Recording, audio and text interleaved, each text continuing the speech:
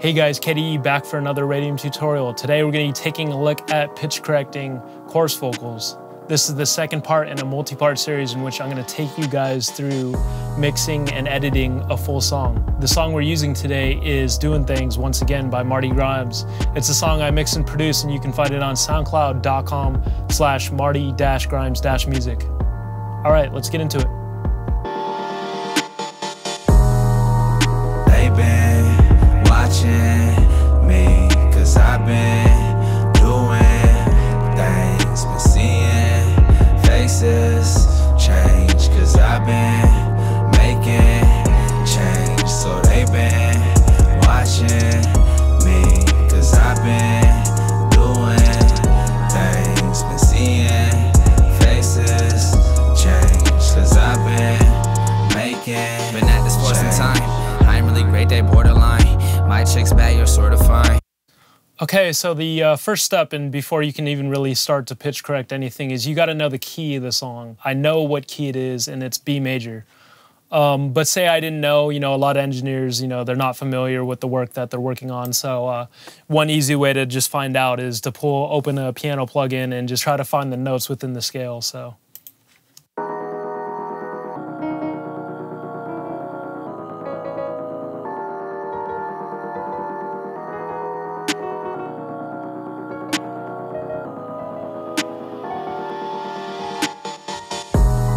If you knew your music theory, this wouldn't be, that hard to figure out what scale you were once you found the notes.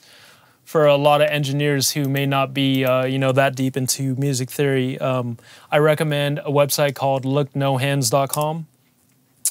Really easy to use. You just navigate to the piano room, and basically it just kind of gives you all the scales and then all the keys. Another even easier process that I do a lot when I'm starting to just even record the song and say I want to throw Autotune on is use this plugin called Mixed In Key. It's not really a plugin, it's a standalone program, and it's made for DJs who want to start tagging their songs so that their key and then their tempo are also written into the title of the songs. But it works really good for us engineers. So all you do simply is you go to the main page, you do add, and then you find your song, and then you hit the analyze button. After that, the song would analyze, and then it would say right here finished, and then it would tell you which key.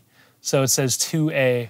So also you can go to browse collection here, and you can find similar information, but you can also find the tempo. So it's 130 is the BPM, and then 2A.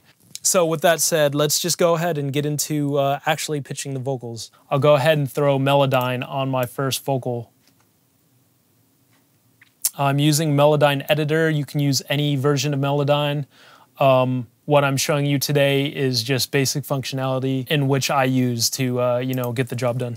Melodyne works as a plugin, but really it's a separate program that kind of rewires into Pro Tools or any other DAW. And basically, so what you have to do is you have to transfer your vocal and record it into Melodyne. So I'm gonna hit this transfer vocal with my track soloed, and I'm just gonna press play and let it record in.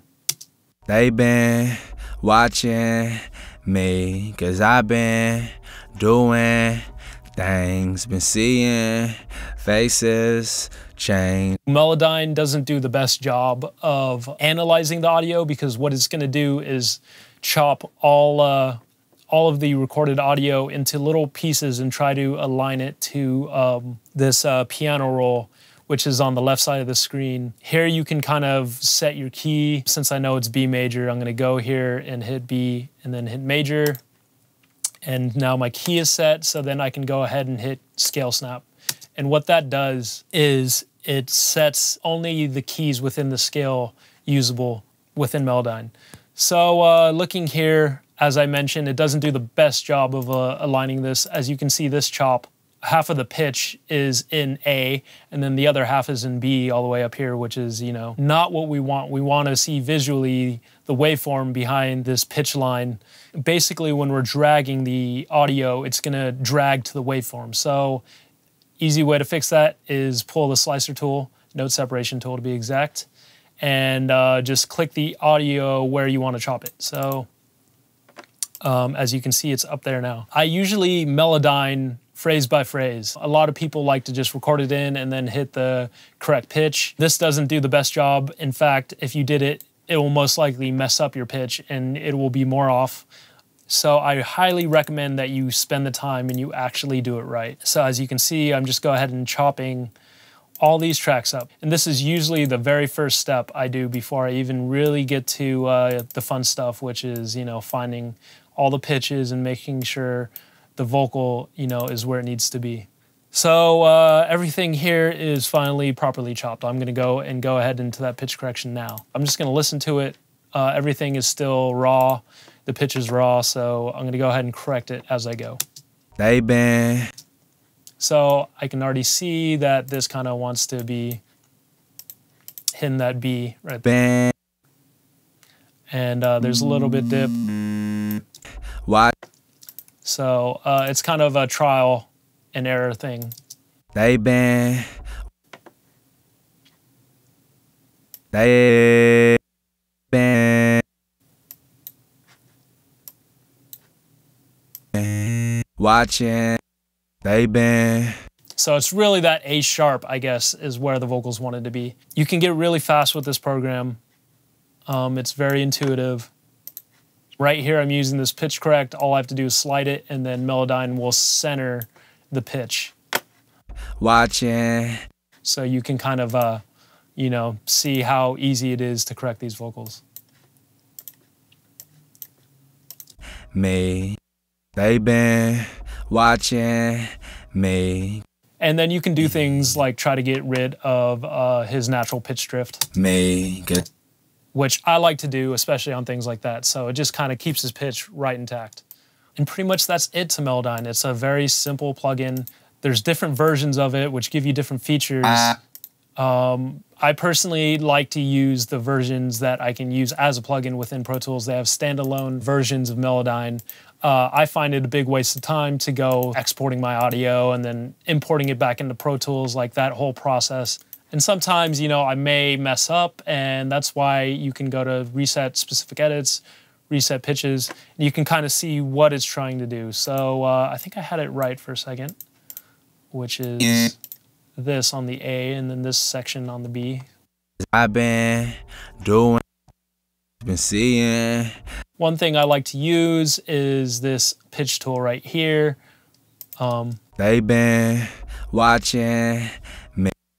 One thing that this tool does is the slides between notes. To make it as natural as possible, you want these kind of to be rounder slides. So they been. And it really does help to sit there and do this stuff manually. Watching. They been.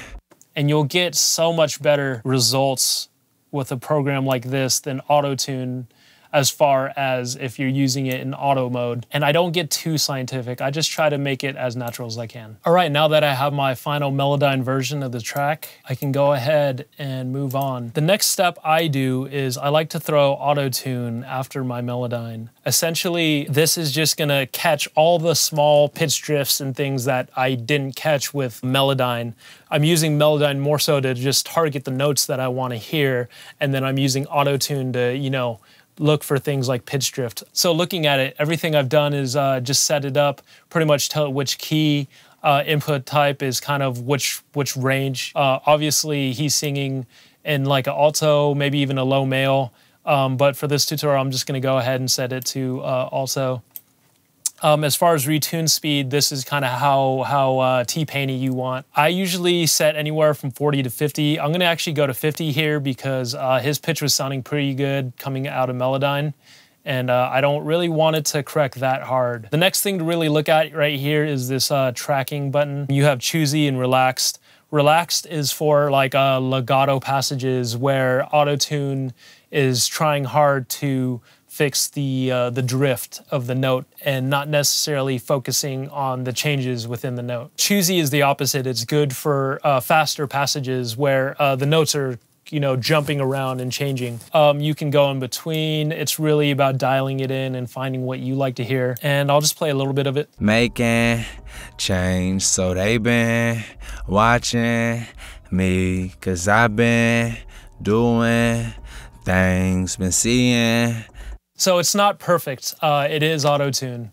So that kind of gets into what I'm going to do next. And I'm just going to go ahead and print what I have here. I'm just going to keep the same name. I'm just going to put PCH. So to notate that it's the pitch version, I'm going to go ahead and give it a different color just so it's, you know, obvious for me to see.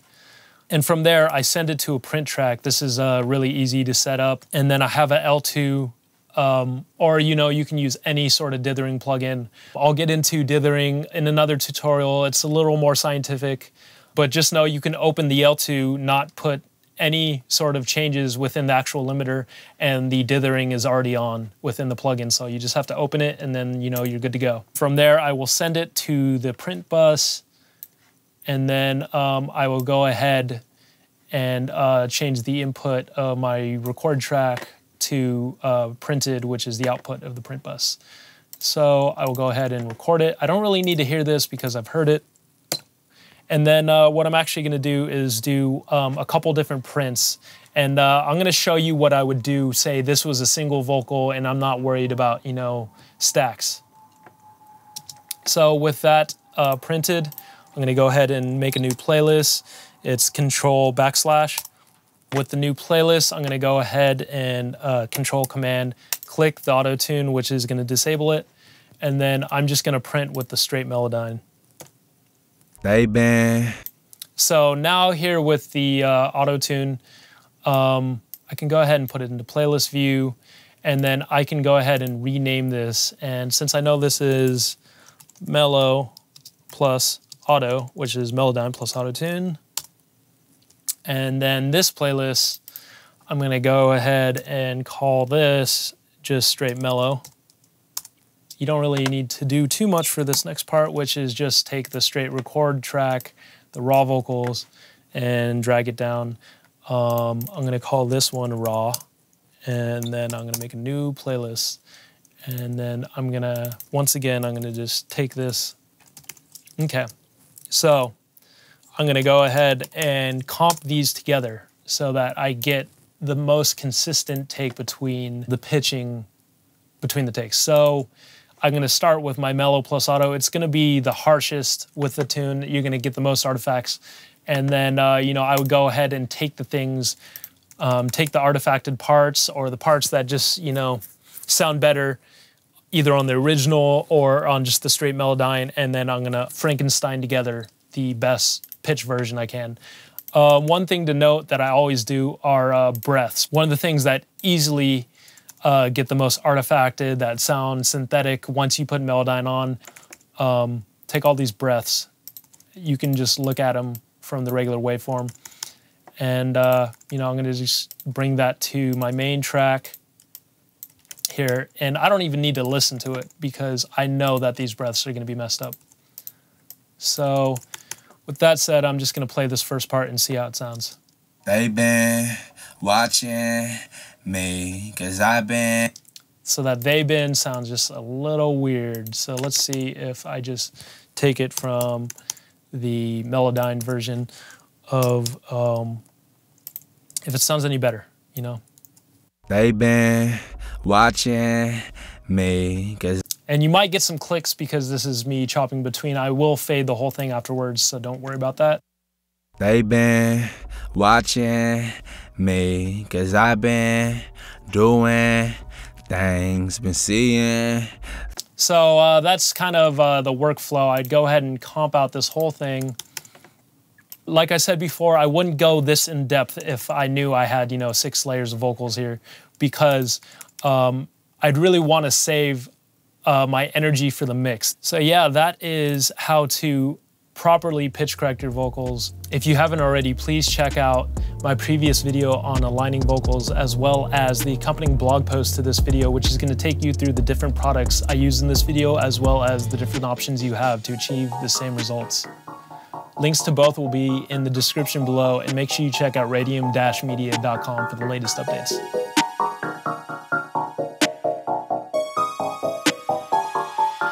Making change, so they been watching me, cause I've been doing things, been seeing faces change, cause I've been making change. change.